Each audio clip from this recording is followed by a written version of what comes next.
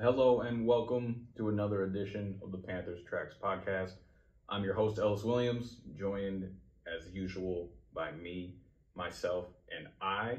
Hopefully, I sound a little better today for y'all because I am in our podcast studio. That's right, I'm in Charlotte.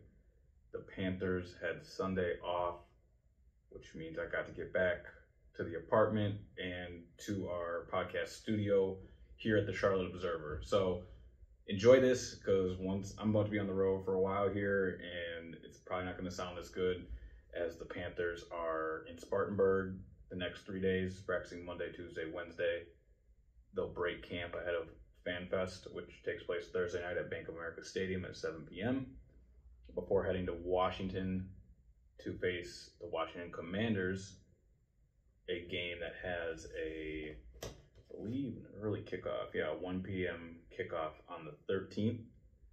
Then I'll go right from Washington to New England, where the Panthers will have a joint practice on Tuesday and Wednesday of next week with the New England Patriots ahead of their Friday night game in New England against the Patriots, of course. So that's a quick rundown of the Panthers schedule and this likely podcast schedule, my life schedule in general. Honestly, there's no days off, and that's why we love this. I hope the video looks all right. I'll never know where to stare at, but this is different than watching myself on my Mac in a Zoom meeting that I do myself. So let's get into it.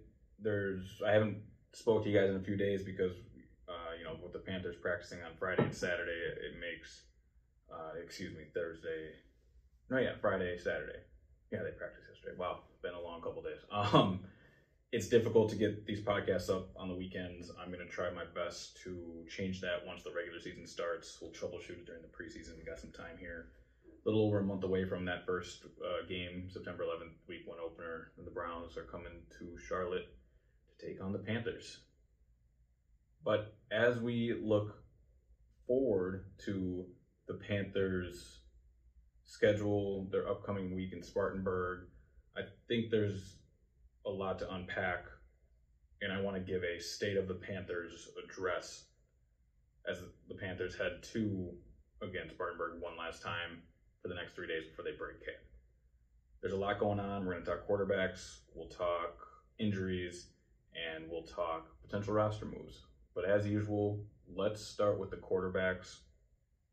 We got an update on when Matt Rule would like to name a starter after Saturday's practice. He said that he doesn't anticipate any position being ready to be named a starter or have a depth chart, whether that's left tackle or quarterback or anywhere else. He doesn't anticipate that happening until after the Patriots preseason game, that week 2 game. I could see it dragging out further than then. I know that's not what fans want to hear, and we can get into any of this quarterback competition stuff. Makes sense, but that's right out of Matt Rule's mouth, and currently the timetable for when the Panthers would like to name a starting quarterback. They're clearly in no rush. They haven't been since this process started, which is probably a natural segue into what this process even is.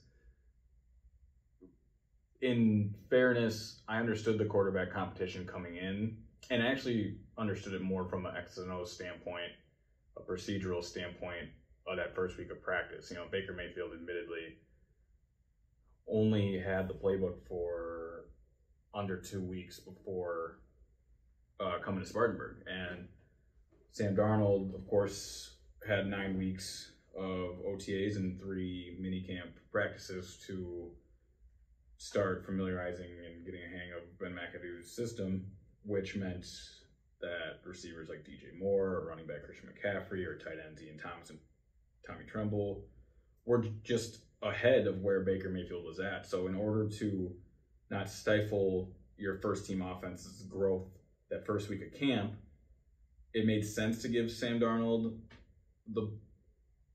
a fair split of first team reps as he worked with the first team offense that were on the same level as him, as Baker Mayfield played catch up. Now, as we're heading into the third week of camp, 10 days of practice, Baker Mayfield has really closed that gap. At least that's what Matt Rule has said. It seems apparent on the field that Baker is just, with each practice, getting more and more comfortable, more and more acquainted to this system. You can see in the command of his offense, in the command of the huddle, the way he breaks it, the way he's barking at guys in 2 minutes.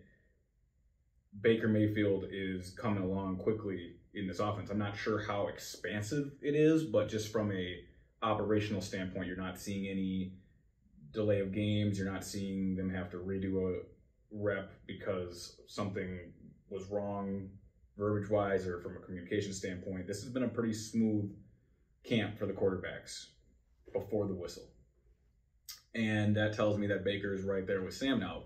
So why are they continuing to split reps? Well, I can only theorize because Matt Rule continues to have no urgency in naming a quarterback, saying as early as Saturday that he's going to stick with what he said when camp started, and that they'll know when they know about the quarterback, even when as far as said that it's not his job to name a quarterback, that the play will take care of that itself. I understand what he's trying to say, but he still is the head coach and the overseer of the practice time. He delegates where reps go and how to best maximize and run the most efficient practices possible. And right now, he clearly still thinks that the most efficient practice possible includes Baker Mayfield and Sam Darnold splitting reps, even though Sam Darnold's resume coming into this year was far inferior to Baker Mayfield's superior accolades in this league. And then just seeing them both at practice, Baker Mayfield's arm talent is a tier above Sam Darnold's.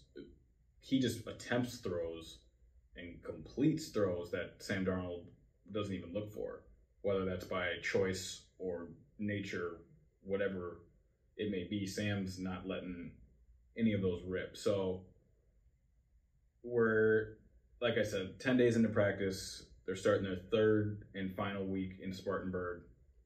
Matt said they're nearing the end of their final installation phase. All great lingo, yet the competition continues. From a team building standpoint, I can see Matt's message here. The message being that no one comes to Carolina without earning their spot. No jobs will be handed out.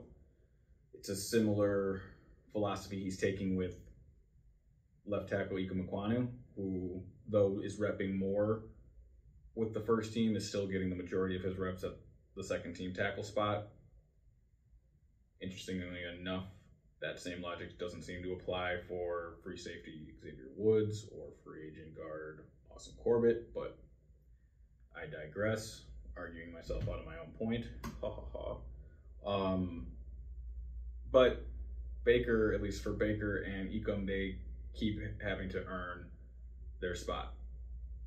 Again, from a team building standpoint, perhaps this team doesn't want to quote unquote lose Sam Darnold, in the idea that you may have to turn back to him at some point this year if Baker Mayfield gets hurt or whatever that may be. I can't fathom why or how a team would prioritize a backup quarterback's emotional state when it's trying to maximize its wins, and quite frankly, the head coach is coaching for his job.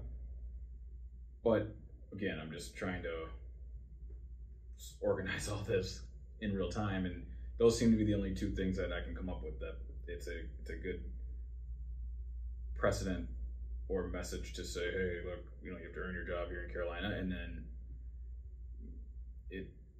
you're not going to lose a player by just not giving them a fair shot at the job. From a functionality standpoint, we'll see if this works out long term, because from a time, rhythm, and offensive consistency perspective, it's difficult to justify allocating half of all your practice reps to an eventual backup. But that's the Panthers' plan for the foreseeable future, and we really might not ask Matt again what his plan is at quarterback until after the Patriots game, because he laid it out for us. I mean, we'll ask because it's our job, but expect the same answer over and over again. with that being said, some highlights from Saturday's scrimmage, if you will. The Panthers had a unique practice. They do, every team does it once a training camp, but essentially it was as close to a live game as they'll get. No one's tackling, of course, so it's not live. But they were simulating kickoffs, KOR, punt, field goal. Each time a new drive started, the quarterback would get the ball around the 20, 30, 40-yard line. There was a red zone session, and have to convert a first down in 4 plays. They'd move the chains. Referees were there. It was as official as you could get without it being a real game, right? So what I remember, again, we're a little more than 24 hours removed. Baker Mayfield's touchdown to Rashad Higgins really stood out. I'll talk about the play first before I unpack what happened afterward.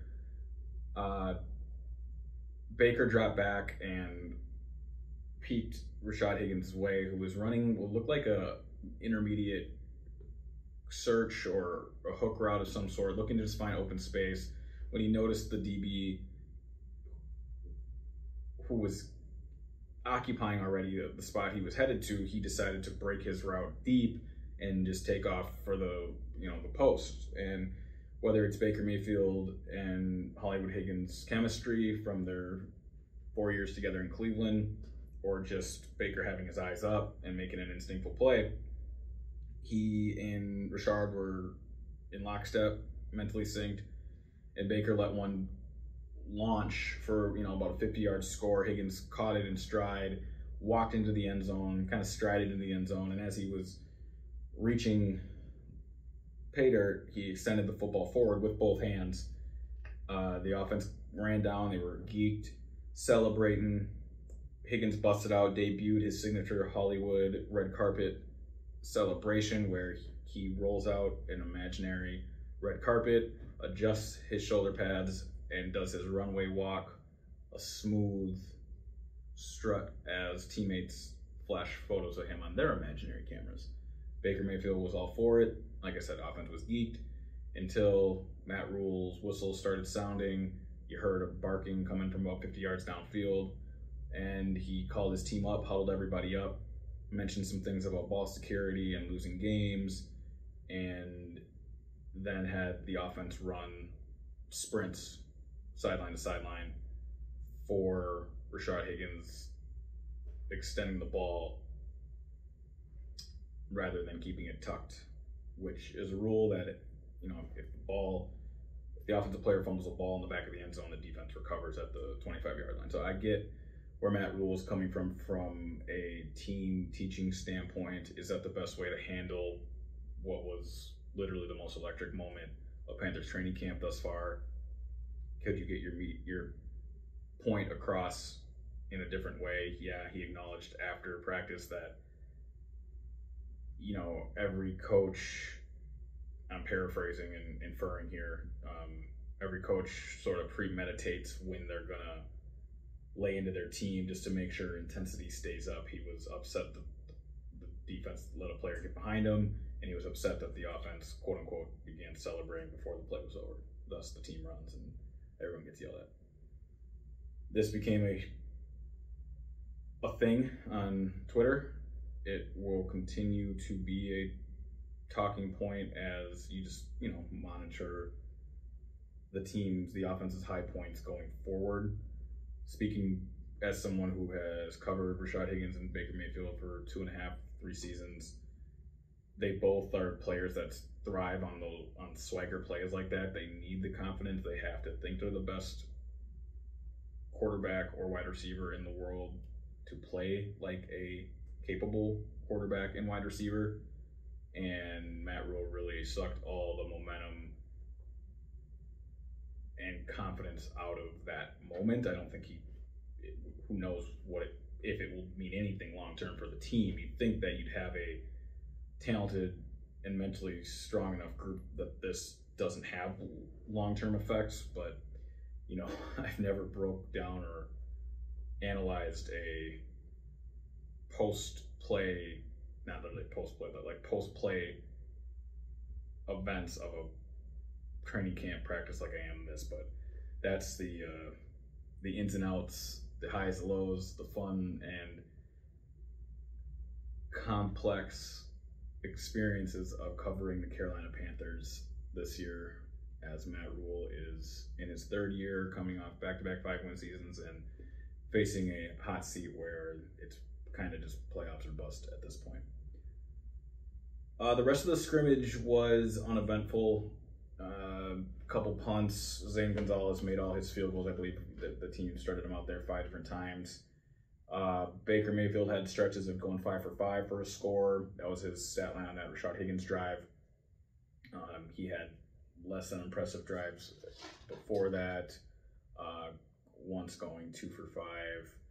Sam Darnold throws 1 touchdown, got off 28 pass attempts. I'm going to keep saying the same things about Sam. Like we know what he is, and there's days where he's really efficient and then hits some intermediate routes and takes off a little bit, and you're like, okay, yeah, that was Sam's best day. And then there's days where it's just pedestrian and you think, okay, PJ Walker could have done that. Baker's average days are comparable to Sam's best days. Baker's best days don't register on Sam Darnold's barometer. He's just hasn't had a day like Baker. He hasn't really attempted a pass over 40 yards, 30 yards. So this competition still, to me, seems like it's Baker Mayfield's to lose.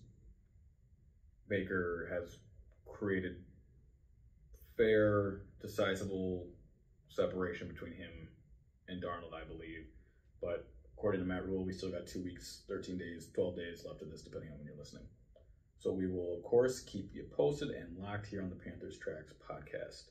Some things I want to get to before we get out of here, because we're going to get back to daily podcasts here as we head towards a new week. Just some injury update. Shaq Thompson remains in the PUP list. Nothing's changed there. The team does not expect him to participate in training camp, but all expectations point towards him returning for week 1 against the Browns. J.C. Horn remains day-to-day with a foot injury. This is me inferring something. This is not a quote or any language from the team, but I think JC had a minor setback only because he was in pads for 2 days before returning back to idle and not dressing at all for practice.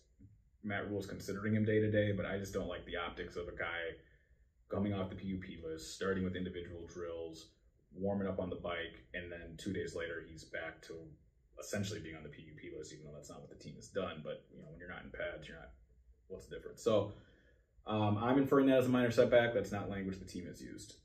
CJ Henderson rolled his ankle Thursday. Matt Rule said his team's getting thin at corner. He is also someone they're going to evaluate after about a week, and this happened middle to late of last week. So I think we're going to ask about CJ on Monday. But I'm guessing, he'll maybe you see him at FanFest. I don't know. That would be exactly a week. Keith Taylor, hamstring. He's still out 1 to 2 weeks. This is one of those soft tissue things that they're not going to really know until he opens it back up again. The team ideally would like to have Dante Jackson, CJ Henderson on the side, outside, and then J.C. Horn manning the slot. And that's interchangeable, of course, but they really would like to put JC as close to the ball as possible, just to allow him to be in the run game and just lock up and create chaos. Keith Taylor projected to be the team's number 4 corner, but now guys like Chris Westry are getting a real shot. Westry was out there with the ones a lot on Saturday. He's long, 6'5" corner. Played at Baltimore last year. He looks good. You really like his physical traits, and so far, I haven't seen him out of position or really been tried all that challengingly against DJ Moore or Robbie Anderson. Perhaps a team would scheme against him and really eat him up in a game setting, but that's what preseason's for. We're about to find out. The team has signed Duke Dawson and Tay Hayes. To make one of those roster rooms, the team had to cut Thomas Fletcher, of course. They drafted him with the 6th round pick a year ago, and every expectation is that he would eventually replace J.J. Jensen, but that position battle is over as they cut Fletcher, and Jensen will be the team's long snapper this year. He's only 13 games away from passing John Casey for the most games played in franchise history, so we will likely get to that this year. But with Fletcher gone, that's Jensen's job, and that allowed the team to add some DBs, Duke Dawson being one of them, but he's already in a red jersey as well, which means he's not practicing. Hayes had an interception on Saturday, picked off Sam Darnold on a nice play. He was on the team's practice squad last year and is now competing for a roster spot. Terrace Marshall is dealing with a calf. He's day-to-day. Matt said that we'll probably see him back this upcoming week, but he's a guy who I think has been leading all Panther receivers in reps before he popped up on the injury report. Through the first 6 days of camp, Marshall was the first receiver out there behind DJ Moore and Robbie Anderson in 2 receiver sets. He's made several memorable plays, including that 30-yard reception from Sam Darnold, which was the throw of camp up until Baker Mayfield hit Robbie Anderson on a deep post touchdown, and then before this Rashad Higgins play, Baker with 2 of the 3 best plays of camp. Matt Rule said he's got a lower leg strain.